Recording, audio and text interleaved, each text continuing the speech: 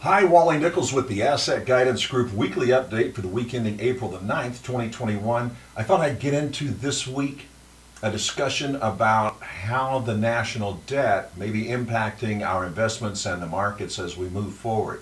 Let's get into it. So then the thesis of this week's discussion being, does the national debt matter? This is from the Committee for Responsible Federal Budget.org. It's a nonprofit organization out of the District of Columbia that preaches against the continued spending and the impact that this the federal deficit is going to have. These data, they derive these charts based off the Congressional Budget Office, the CBO. So this is fairly recent, and so this is probably done last year in 2020. They didn't quite have all of the. Here's what they did. I take it back. This was this year, just before. So this was in March, just before they knew that they were actually going to get the stimulus package, Biden stimulus package passed, moved on. They were looking at it with the House bill. Anyway, you're seeing this debt ballooning here with the rescue plans extensions, and the extensions they're talking about here is whether or not the tax care credit for child care, tax credits for child care are extended, and if they are extended, are they paid for or not by offsets?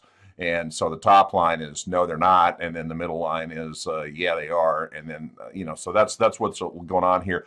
I think the more important point for our purposes here is that, as we've talked in the past in other presentations about tax rate increases, look here at the inflection point. And what you really see here is pretty much what we've been talking about in these other presentations. It looks like the best data we have shows an inflection point from 2026 and beyond. And then certainly at the end of this decade, going into the next, you really see momentum picking up in that direction.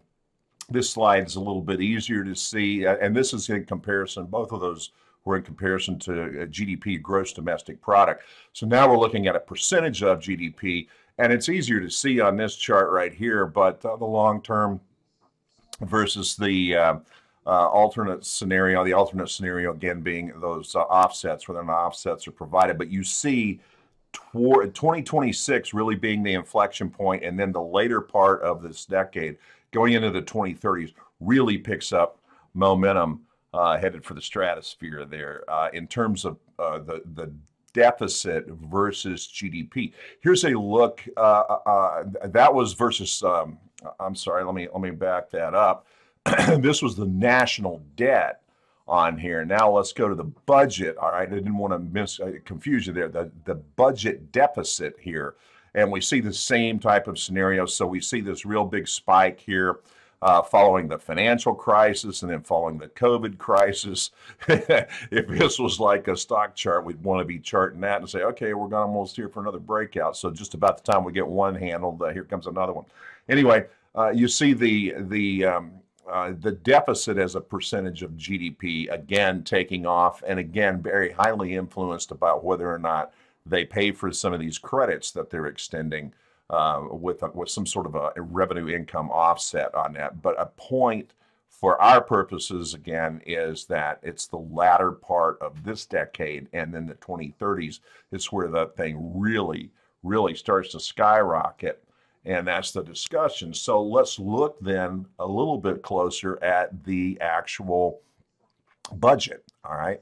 And you see right now, this is from the CBO, right now, net interest is consuming the huge part of it. It's $300 billion in just interest. And this is at record low interest rates. So if interest rates start creeping up, yeah, we get inflation, the interest starts taking off. It gets kind of interesting here. And then you see the breakdown as we go down. So that is the problem. Now there's this guy, he's a PhD, Dr. John Rutledge. He really came into his own in part of the Reagan years in the 80s when he developed the Reagan economic plan, and then also carried over into the Bush years. Since then, he's become really the expert. He's on CNBC quite frequently. He's getting older now, obviously, but he's still on CBC as a contributor. And he has taken economics, a dismal science, admittedly, and tried to apply thermodynamics. It's like an engineer or a physicist. He wants to apply the laws of thermodynamics against economics, and so he's stretching this in here, and he's saying how can we bring certain pieces into the equation such that it creates equilibrium in the economy here. And what he's saying with this chart, he was saying that right now we're going to harvest fully valued assets. This is his advice to investors: reduce leverage, raise cash, and then you protect your portfolio, because at some point this bull market ends because we've reached full value in terms of how much earnings, corporate earnings after the reopening, can support these higher price levels. And then you get ready for the sell of distressed assets. So think back 100 years ago and fast forward here 90 years, and that's kind of what he's talking about doing here, and then being in a position here to buy from forced sellers and then buy and grow top quality assets. And then he's saying that the difference is people that do that, and the economy then is the comparison ultimately is from the failed network output into the potential output of what those assets could really do. So he's looking for a correction later on. Here he's graphing it out earlier than most people are seeing it right now. We're quantitative people. This is a dream that he put down together. He's a very smart guy. He's really the expert on China, and he last year really had a lot of interesting things to say about China. It's extremely interesting when it comes into the political realm of, a lot of people blamed China for the COVID-19 outbreak and whatnot. But he really last year went in and said, look at the injury that the Chinese economy took out of this. So it was, even if it happened out of the Wuhan lab, according to this man's, and he's very, very, very, very intelligent on China and very much invested and in tune with that dynamic, it said that they were really slicing their nose off to spite their face. If that's if it was an intentional thing to inflict on the world, they paid a heavier price really than probably the United States did. So that's a different topic, different discussion, but this is him. And I'm throwing this up here from a post that he did on his blog in 2009. So in 2009, what he was really talking about then was the coming out, same kind of theory, thermodynamics and all that stuff, same kind of theory coming out of the financial crisis. And his point, though, is well taken. And Kevin Cook, he's an extremely intelligent resource out of Zacks Investment Research program, kind of brought this up. And when you go back and look later on, it's intriguing what Rutledge had to say. And what he said was, look at the total wealth as opposed to GDP, the total wealth of a nation. And does it really make sense? Okay, what is GDP really telling us? And really, it seems to be a hangover from virtually at least the early parts of the 20th century, if not from the 19th century, in the industrial economy. We're in a technological economy now. Technology runs everything. And let me get ahead of the slide here. His point is GDP is one thing, but the national wealth, GDP we measure. And everything that we've done up to this point has been as a percentage of GDP, and that's the fear that everybody has. But if you look at the GDP in terms of the nation's wealth, or vice versa, the nation's wealth, and this is out of 2016, and it's hard to get a grip on what the nation's wealth really is. This is an attempt out of 2016, and it says right there it needs to be updated. Almost $270 trillion then, which was 1,576% of GDP. So if we're worried about all this deficit spending being, 106% being the most that it's ever been, and that was in 1946 after World War II, paying for the Manhattan Project and the Marshall Plan and rebuilding the world, you know, that created the American empire as we've all lived in it in our lifetimes. 270 trillion, and this was 5 years ago, and probably now we're well over 300 trillion.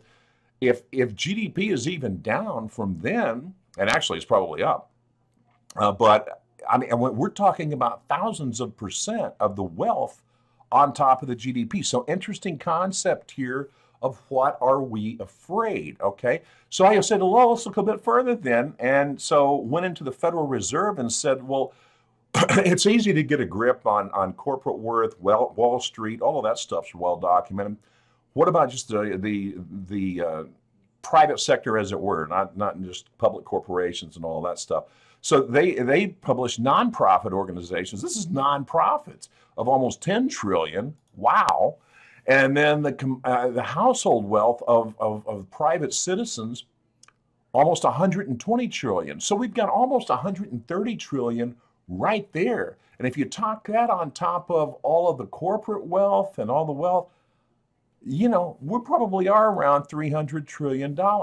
And so Twitter and Elon Musk and Cathie Wood come into play. So on April 5th, they were having a conversation. Elon reached out to Cathie Wood and says, what do you think of the unusually high ratio of S&P market cap to GDP? And Cathie Wood is extremely bright. She's known right now. She built ARK, okay, ARK Investment, and ARK Invest is their handle on Twitter.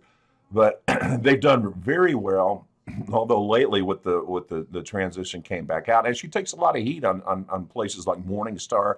I've seen them really jab her about being out of touch. But she's also made that fund really a lot of money by focusing on tech. And she makes the point here that GDP statistics evolved during the industrial age, don't seem to be keeping up with the digital age. And the digital age has brought about productivity. And real GDP growth is probably higher and inflation probably lower than what our traditional statistics are being reported. And so she's saying quality of earnings has increased significantly, earnings as reported in the S&P 500.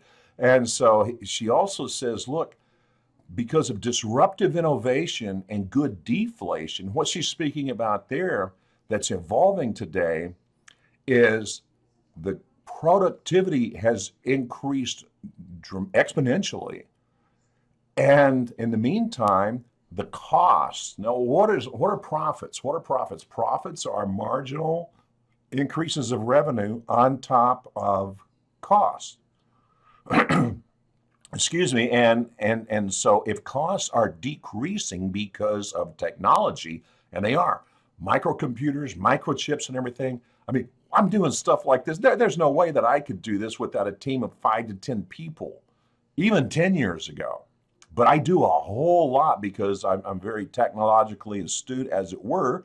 Not to brag, but I mean, I've just always been in this thing, and that's how I've kept costs low throughout my entire career as a servant agent of a boutique to private citizens, private families.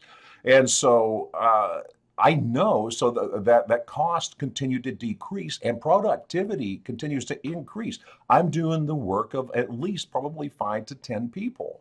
And it's simply because of the technology.